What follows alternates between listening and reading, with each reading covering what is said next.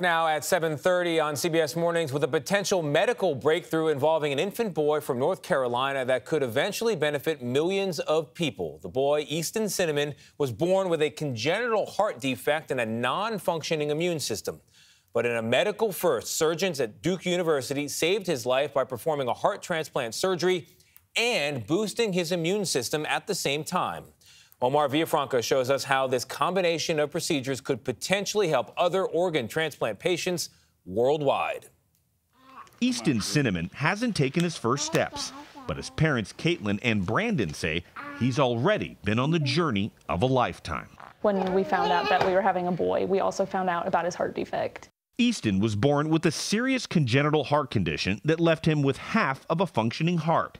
At only 5 days old, doctors performed open heart surgery to fix the aorta and a leaking valve in his little heart. A few days later, Easton survived a life-threatening cardiac arrest. We actually had the conversation of he was put here for a reason, and that reason we don't know. Maybe he was here to be a donor for another child. We were having that conversation, you know. A few months after, another heart procedure was unsuccessful. Easton needed a new heart and was put on the transplant list.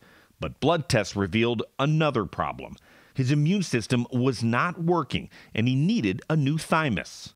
Dr. Joseph Turek is the chief of pediatric cardiac surgery at Duke University and is Easton's doctor. The thymus is part of your immune system, and it makes T cells that T cells can be good. They fight infection, but they can also be bad in the sense that they will reject an organ.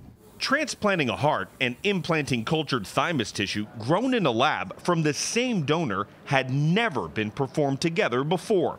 Amazingly, Easton was at the very hospital that had been studying that type of procedure for decades. This doesn't happen very often where you'd be working on something in the laboratory and it has direct translation and could help a patient that you're taking care of.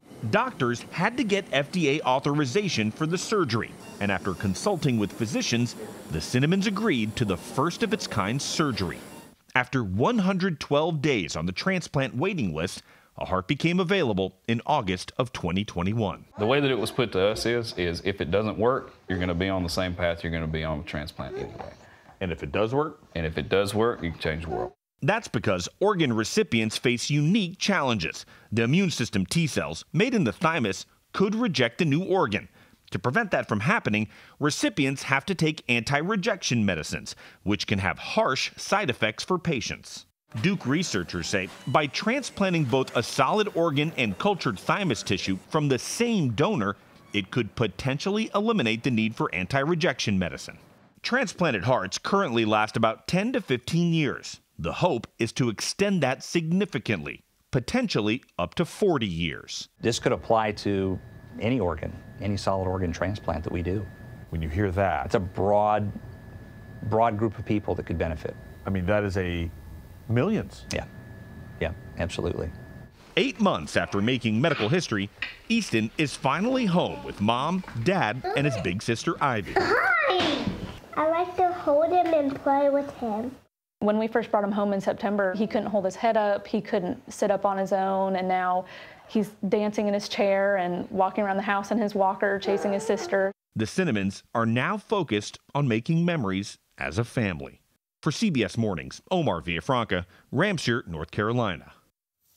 Oh, man. Little Easton is so adorable, but I'm in awe of Dr. Turek and the researchers at Duke. I mean, I was thinking that too. I was just doctor, science, medicine. It's a great outcome. It's hard to see a little baby. I remember Teddy was in the ICU for a little while with a fever, and all the wires are on them and stuff. But did you see Easton's little hair sticking up? Hair sticking up. Dr. Joseph Turek and your team. You're right, in awe. Bravo. Amazing.